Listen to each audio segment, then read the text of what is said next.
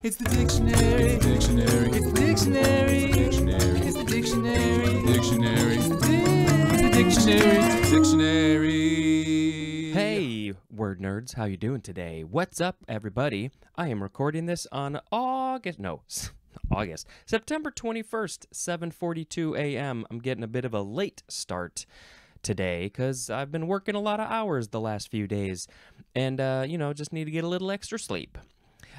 Okay, please rate and review this show. I would really just make me happy, appreciate it so much, please and thank you. Go ahead and email me if you want to comment, anything you want to say. Did I say something wrong? Probably. Go ahead and email me about it, dictionarypod@gmail.com. You can also find me on social media at dictionarypod. For some reason, I'm still doing the Twitter X thing, but I'm not really on it all that much. We got Threads and we got Instagram, and I have not joined the other ones because it's just too much and I don't have the brain power for all those things. But you can comment on my post and you can DM me, and you can also get a hold of me by the Google Voice number 917-727-5757. Call it, leave a message. I would like to put it in an episode if you're okay with that. If you have a joke for any word in the future of the alphabet, send it to me via email, only email, and I will mention your joke and credit you when I get there. You can buy merchandise at the TeePublic link in the show notes. You can join the Patreon for as little as $1 a month. But if you want to see my face and the shirt that I am wearing, I have to stand up for you to see it. You got to be at the $5 a level to see that stuff. Get exclusives, get video when I have a guest on, all those sorts of things. You can listen to this show on YouTube. My channel is, I think, Speejampar, Spejampar. That's also my personal social media if you want to go do that. Have I forgotten anything? Jonah and Tom have made the 2 theme songs. For some reason, I have 2. Deal with it. If you want to make your own theme song, if it meets my standards, which are quite low, send it to me via email. Send me an audio file. Please keep it short. Short. If you want to make your own sound effect, send it, and I guess I'll put that in an episode too. Okay, let's get to the words. We are starting with the second form of emboss, E-M-B-O-S-S. This one is a transitive verb from the 15th century. Number 1, to raise the surface of into bosses. Okay, well, I was aware that when you emboss a thing, you either raise the level of a thing or you lower it. Like I remember in Photoshop, it had the emboss effect, which I always thought was pretty cool. But I did not know that you were raising the surface of into bosses. What are bosses? But especially to ornament with raised work.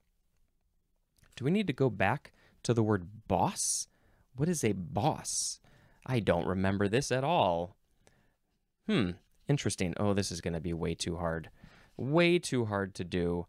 Let's see. Well, I'm at box, board, boss, boo. Ooh, we were close. Here we go. Boss. Let's see. We got an ornamental projecting block used in architecture. That's probably it.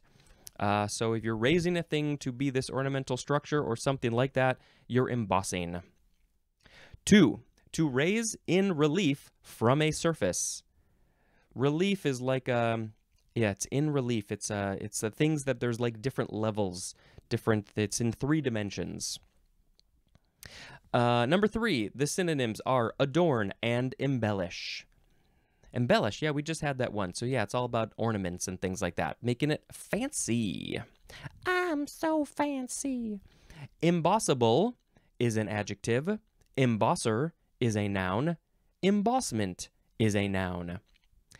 And I think the etymology is pretty clear because we got this whole boss thing, but it is from the Middle French, embosser, which is from N, plus bosse, B-O-C-E, which means boss. So it's creating a boss, raising to a boss, all that stuff.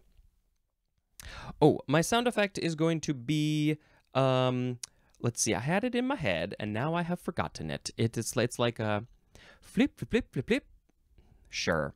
Next word is embouchure. Or, let's see, embouchure. I guess you can emphasize the last syllable. Embouchure or embouchure. It is spelled E-M-B-O-U-C-H-U-R-E. Noun from 1760. 1. The position and use of the lips, tongue, and teeth in playing a wind instrument. You are using the wind from your lungs through your throat, through your mouth, to create the sound, to create the vibration, which will create the sound through the instrument. I played clarinet for 1 year in 4th grade, and then I played the saxophone for about a decade. What else we got? What other instruments do you need embouchure for? Trumpet, trombone, tuba, French horn, flute. What am I forgetting? Not a piano, not a drum. What I know I'm forgetting something real obvious probably. I'm like going through the orchestra, the band that I was in, other things near me, the baritone, all the brass instruments, the woodwinds, oboe, bassoon, contrabassoon. Yep. You need to move, put your lips and your teeth and your tongue in various positions specific to that instrument. And that is the embouchure. Your mouth into an embouchure. Number 2, the mouthpiece of a musical instrument. The piece that you put your mouth on, put your mouth on the piece that goes on to the instrument, that is also the embouchure. And they're all different. You know, even from the clarinet to the saxophone, you need a different embouchure. And once I had played the saxophone for years, I think I went back to try to play a clarinet, and I just couldn't because I didn't know how to position my face. This word is a French word, clearly, which it shows that there's an S at the beginning in parentheses, s'embouchure, and it means to flow into, because this is from the N prefix plus bouche, which means mouth, and there's more at the word debouche. I don't remember. That's probably cleaning the mouth out, probably. So yes, it's to flow into, but you're going out of the mouth, but it says in. I don't know. It's going into the instrument, but it's out of the mouth. That's very interesting. It's a fun word, embouchure. The next word is embourgeoisement. Embourgeoisement. You can also pronounce it embourgeoisement. Oh, and then, of course, this very Frenchy, probably most accurate way is, I'm not going to say it correctly, it's embourgeoisement. Embourgeoisement. That's close enough. It is spelled, because, I mean, it's, to my English eyes and brain, it's not spelled great, but it's spelled French. embourgeoisement.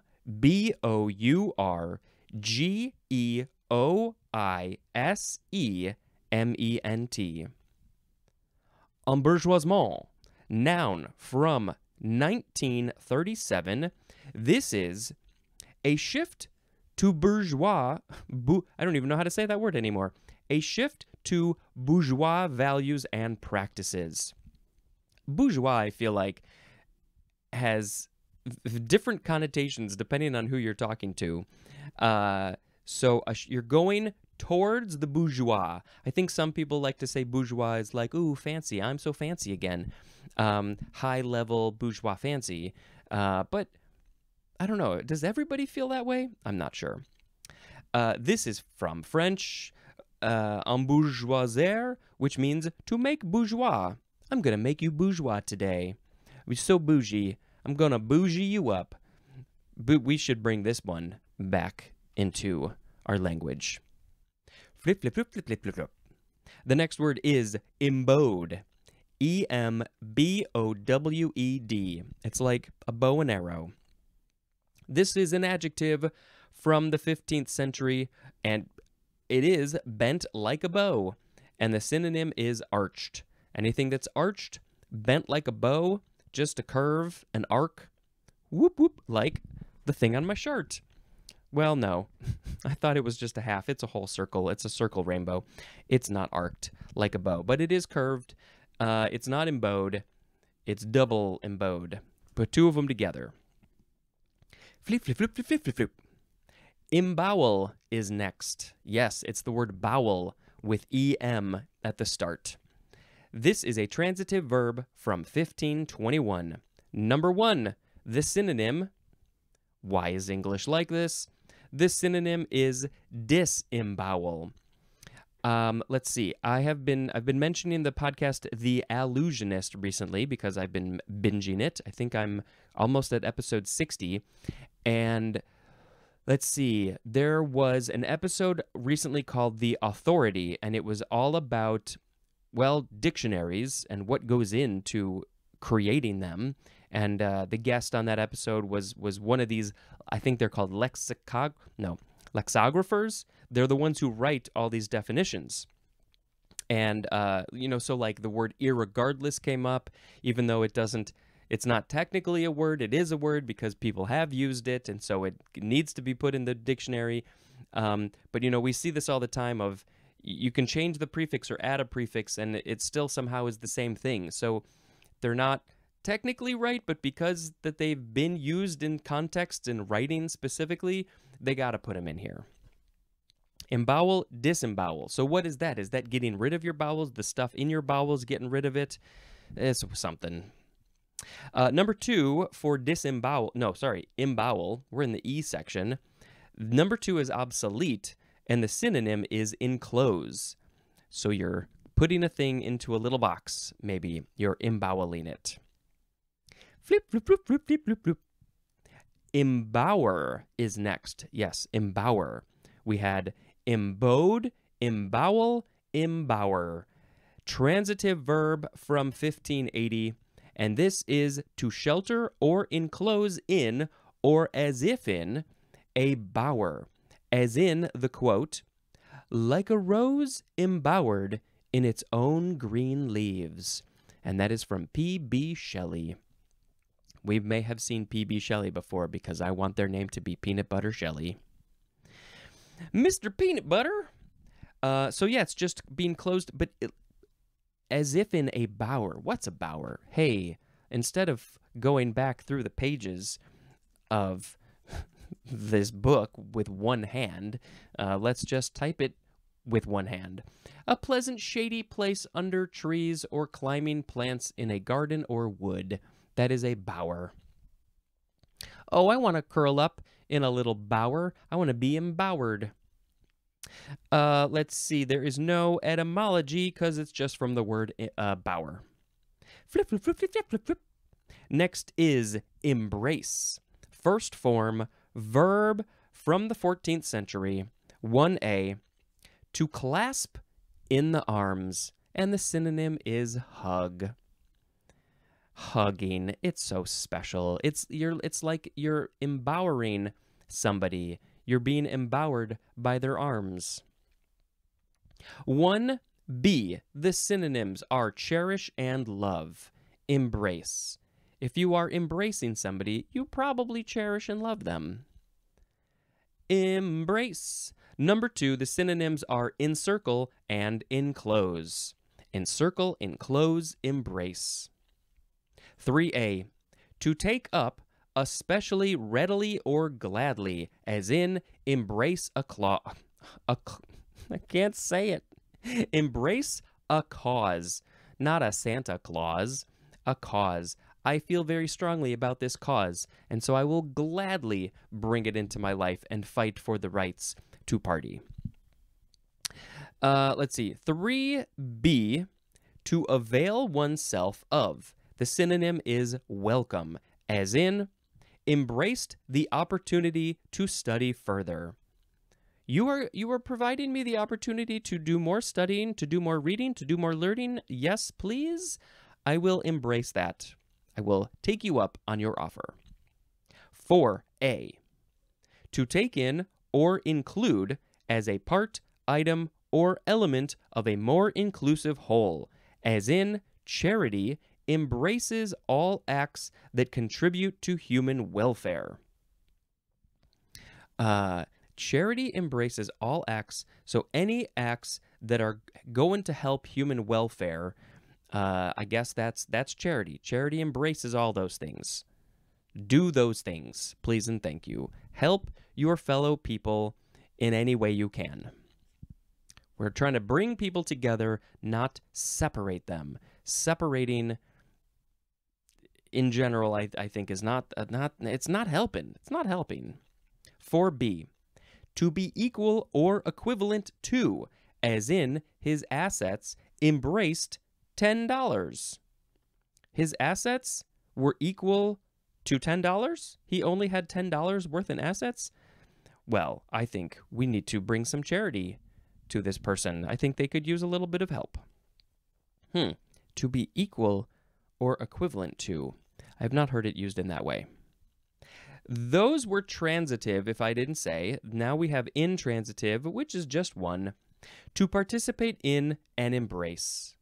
I'm going to participate. Can we participate in an embrace, please? Come here. Get over here. We're going to participate in an embrace, whether you like it or not. Come here. Let's embrace. How long are you supposed to embrace for? A synonym, a couple for the whole thing, are adopt and include. Embraceable is an adjective, embracement is a noun, embracer is a noun, and embracingly is an adverb. Let's do that embracingly. This is from the Anglo-French embrasser, which is from en plus brosse. I think that's how they would maybe say that. A brosse is a pair of arms. And then I guess when you put the en before it, it becomes what? It becomes bringing those arms around something else, using them to hold. There's more at the word brace. It's when we hug, we're bracing up against each other.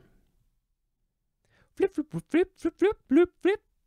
The next word is the second form of embrace, noun from 1592. 1.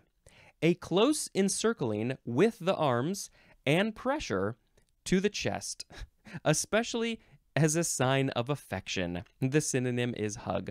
Oh, that was a good definition. You lexicographers, whatever the word is. You came up with a good one here. I love that because this is what they were talking about in that episode. They were saying how the definitions have to be very scientific and bland and boring and accurate. You can't make it fun because they said that people don't they don't believe them as much when they're sort of fun and interesting. So you have to make it very bland and accurate because it's more believable, because it's the truth. You're being very factual. And so, what is an embrace? Well, it is. It's a close encircling with the arms and pressure to the chest, especially as a sign of affection. It's all in there. I don't think they missed a thing. I guess you have to press your chests against each other to make it a full embrace, possibly. Number 2, the synonyms are grip and encirclement, as in the embrace of terror. In the grip of terror. I am being encircled by terror. Terror has embraced me. It's like a warm, affectionate hug by terror. Terror has encircled its arms and put pressure on my chest. Number 3, the synonym is acceptance, as in her embrace of new ideas. She is embracing the new ideas. I think that's very good. You want to change with life, grow, seed, and learn new things. And so her embracing of the new ideas is an embrace. Acceptance. Next is embracer, but it has an extra letter that you might not think of because, again, I think this is French. embraceor. So we didn't just add an R to embrace, we added an OR, but still pronounced embracer, at least here in America. Noun from the 15th century It is one guilty of embracery, which is coming up. It's coming up, don't worry. But first, we have to look at the etymology because it is from the Anglo-French embrasser, which means to set on fire. To set on fire. It is from N plus, I don't know, it's B-R-A-S-E or B-R-E-S-E, braise, and that means live coals. So when you're using live coals, you could be setting something on fire. There's more at the word braise. Ah, yes, when you cook meat, you might be braising it. Or maybe other things. Can you braise non-meats? So, flip. The next word is embracery, noun from the 15th century. An attempt to influence a jury corruptly. Okay, well, I thought this was going to have to do with fire, and I'm very disappointed. But it's still in the legal world. So, okay, so an embracer is somebody who is attempting to influence a jury corruptly. Corruptly, they're very corrupt. Maybe bribes or something like that. And I guess maybe, now is this metaphorically setting the jury on fire? Or does it come from arsonists who would set things on fire and then they would try and get out of the trial by bribing the jury, possibly? That's an interesting one. Yeah, that's embracery and embracer. Didn't know any of that. Next is embracive. Now this one, yes, embracive. Adjective from 1855. 1, disposed to embrace. Disposed to embrace, like disposed to embrace. Am I going to embrace? Do I like to embrace? Are we talking about the hugs, probably? Number 2, the synonyms are inclusive and comprehensive. So yeah, it's anything that's just related to just like taking a thing, taking an idea, literally embracing possibly. It's embracive. Not sure how that gets used in context. Flip. Next is embrangle. Yeah, I think it's embrangle. B-R-A-N-G-L-E.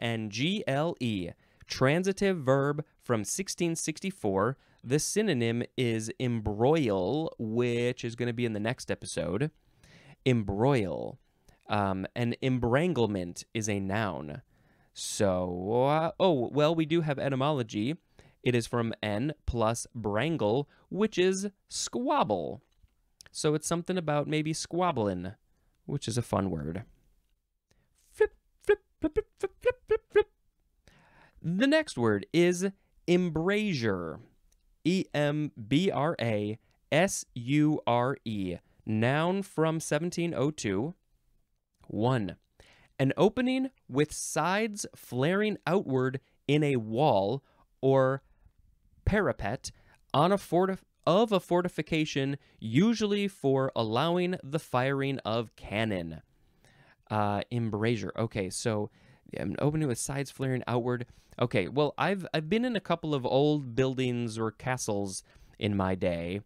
Specifically, I think where were we? In Ireland, I think. Yeah, we found this old little castle, and when you're walking up the stairs or maybe on certain levels, they have these little windows. Maybe it's a square, maybe it's like a skinny rectangle, and it's maybe skinnier on the inside, but then on the outside, it flares out. And so when you're shooting the cannon or possibly bow and arrow, you want it to flare out so you've got some space maybe to aim or something like that. So that window basically is called an embrasure. It's an opening. Number 2, a recess of a door or window. So I guess if the door or window is recessed in, it probably still has the flaring sides, top, bottom, left, right. And so that would also be an embrasure. This is French from the obsolete embrasser, which means to widen an opening. That's all it is. An opening that widens out, it flares out, is embrasser, embrasure. Flip, flip, flip, flip, flip. The next word is embrittle. Yeah, like peanut brittle. Peanut embrittle. Verb from 1902. This is transitive. To make brittle. If you are making, how do you make something brittle? Well, if you don't take care of your body, you might be embrittling your bones. Or maybe if you have a medical condition, that might be embrittling your bones.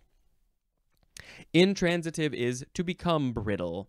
So again with the bones, your bones might be embrittling as you get older and possibly have a medical condition of some kind.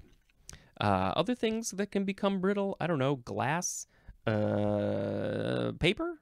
Paper? I guess if paper dries up, it could be embrittled. Embrittlement is a noun. There's no etymology because it's all about brittleness. Flip, flip, flip, flip, flip, flip, flip, flip, flip, flip. Embrocation is next. Noun from the 15th century. The synonym is liniment, L-I-N-I-M-E-N-T. Liniment. I don't know what that is, but we do have some etymology. This is from, let's see, I'm skipping some of this because it's, let's see, Latin verb embrocare, which means to rub with lotion. Rubbing with lotion, from the Greek embroche, which means lotion, from N plus brekin, which means to wet. So making something wet, probably with lotion, rub with lotion, it's embrocation. I have some lotion over there because when I wash my hands, they get real dry, so I need to put on some lotion. In fact, they're kind of dry right now. In between the knuckles, it gets real dry. Yeah, oh boy, I need to cut my nails. Woo! So liniment, something about lotion and rubbing the lotion. Oh, what's that line? If you don't do the thing, you gotta rub the lotion on the body. Yeah, I screwed that one up. Flip, flip, flip, flip, flip, flip. The last word is embroider. E-M-B-R-O-I-D-E-R. And I'm sure that some people are like, ooh, the American way to say that word is terrible. Embroider. This is a verb from the 14th century, starting with transitive. 1a, to ornament with needlework. You're putting yarn, different colored yarn through needles, and then you're sticking the needles in fabric or something, making fancy patterns and pictures. And you're ornamenting with needlework. You're embellishing with needlework. You're embroidering. 1b, to form with needlework. To form with needlework? I don't understand that. Number 2, to elaborate on. And the synonym is embellish, as in embroider a story. I had no idea you could embroider a story. Not literally, but maybe verbally or in writing. You're just embellishing, you're elaborating, you're putting on ornaments. You're ornamenting it. That I didn't know it could be used this way. Intransitive, number 1, to make embroidery. And that word will be in the next episode. No, embroidery. Number 2, to provide embellishments. The synonym is elaborate. Yeah, so it's just giving additional information. It's interesting that we have this physical embroidery thing with needles, needle and yarn, but then we have this embellish ornament thing. Clearly it seems to be like the idea of when you're doing embroidery, you're adding ornaments, you're embellishing it, you're making it nicer and fancier with this needlework. And so they just took that same idea into stories or additional information. But it's just, they don't, other than that, they don't really make sense. They don't, yeah.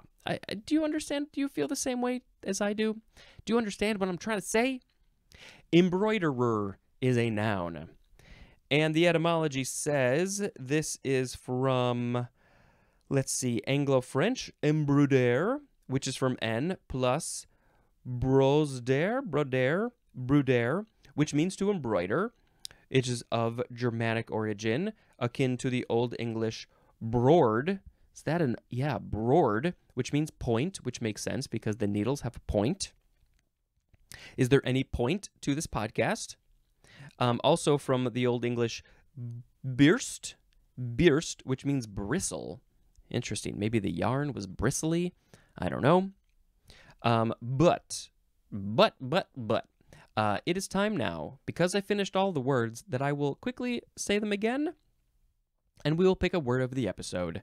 We had emboss, embouchure, embourgeoisement, embode, embowel, embower, embrace, embracer, embracery, embracive, embrangle, embrasure, embrittle, embrocation, and embroider.